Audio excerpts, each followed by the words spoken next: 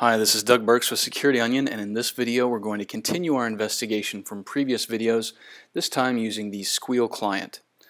So keep in mind that the Squeal Client is not browser-based. It is written in TickleTK, but it's very powerful. So we're going to log in using the username and password that we specified in setup. Then we're going to select all the sensors that are available to us and start Squeal.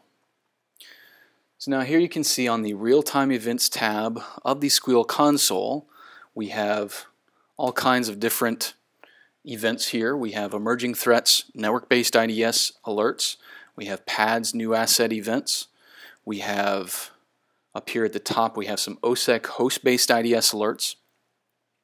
So let's continue where we left off in the previous video. We were in Squirt and we were looking at a suspicious FTP conversation. So let's take all of our events and let's sort by destination port. So here we can see, here's our FTP port 21, our PADS new asset event for that FTP outbound connection. So if I just go and control click on the alert ID, I get the same ASCII transcript that I saw previously in Squirt. So here's my FTP conversation storing 1.txt and 2.txt. So those are the two files that were exfiltrated that I'm really interested in figuring out what were they. So now in Squeal I can pivot based on source IP, destination IP, what have you. So I'm going to pivot based on the destination IP and I'm going to do a query of the SANCP table. The SANCP table contains session data. So I'm going to say, hey Squeal, show me everything in your session data for this destination IP. And notice we have three rows here. The very bottom row is our FTP control channel connection on port 21. And then above that, we see the port 20 connections for our uploads. So if we go and look at this first one, we can pivot based on the connection ID. And we see that this is a binary file.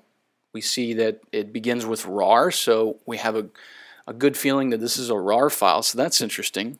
Let's take a look at the other one.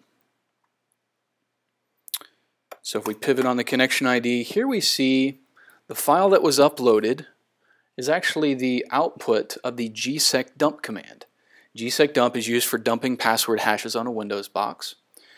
So it's interesting that we see the help options for that command being uploaded to an FTP server. So one theory might be that we're dealing with a sloppy attacker, and instead of using the correct options for gsecdump to actually dump the hashes, he had a typo or some kind of a problem with his syntax, and so gsecdump printed out the standard help options for the command. So we may be dealing with a sloppy attacker here.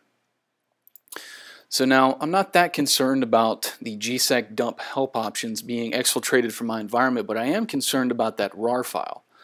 So what I may need to do is actually carve that RAR file out of the Pcap. So what I can do is, instead of control clicking on the connection ID and getting the transcript, I can send the Pcap to Wireshark. So that's going to go to our Pcap store, extract a single Pcap that contains just that TCP conversation. I can right click and follow TCP stream. Here's my RAR file. So I can do save as, save it as out.rar. So we've now carved the RAR file out of the FTP conversation. So now what I want to do is I want to go to my file manager. So I go to accessories and file manager. Now I'm going to browse out to my temp folder where I stored out.rar. I'm going to open that file up. Now by default, Ubuntu doesn't have a free utility for opening RAR files, but I can do search command. And since I have internet access, it's going to say, okay, I found a tool. It is a non-free tool, but as long as you're okay with installing it, we can install it.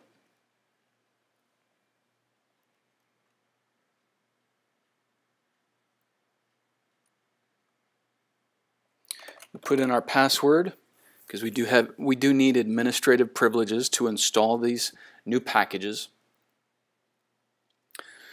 So now it's going out to the internet and downloading these RAR packages from the Ubuntu repositories.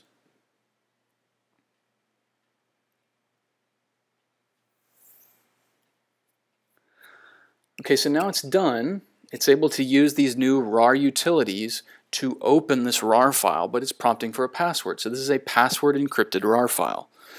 So maybe you could use some kind of a brute force method, or maybe if you think you're dealing with a sloppy attacker, maybe we could have a hunch that the sloppy attacker was sloppy in creating his password. So maybe we could try a simple password like this.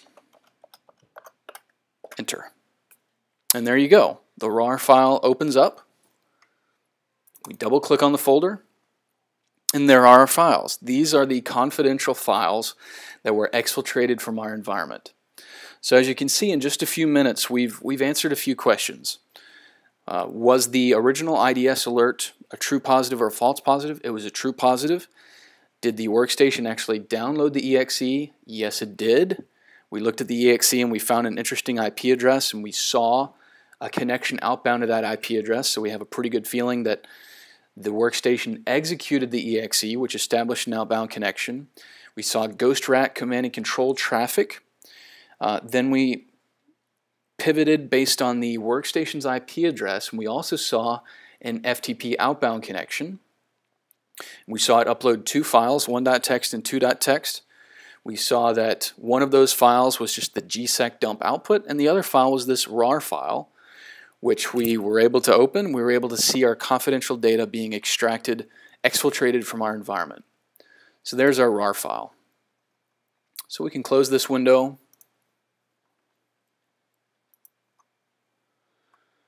And close this tab. So a couple of other interesting things we can do with Squeal is we can scroll down and look for, say, an exe. So again, we can take this particular alert that is firing on an executable being transferred, and we could send that to Wireshark, right? Because maybe we want to take a look at that exe. Maybe we want to carve it out of the Pcaps and do some reverse engineering. So what we can do is in Wireshark, we can go File, Export, Objects, HTTP. And now with Wireshark, we can just carve that exe right out of the Pcap.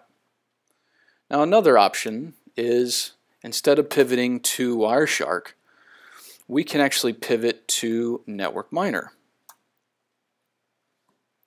Network Miner actually saves you a couple of steps, because as soon as that Pcap is opened by Network Miner is automatically going to extract any files that it sees. So all you have to do is go to the Files tab, right click, and go to Open Folder, and there's your executable. So that's just a few of the very cool things that you can do with Squeal. And in the next video, we're going to cover ELSA.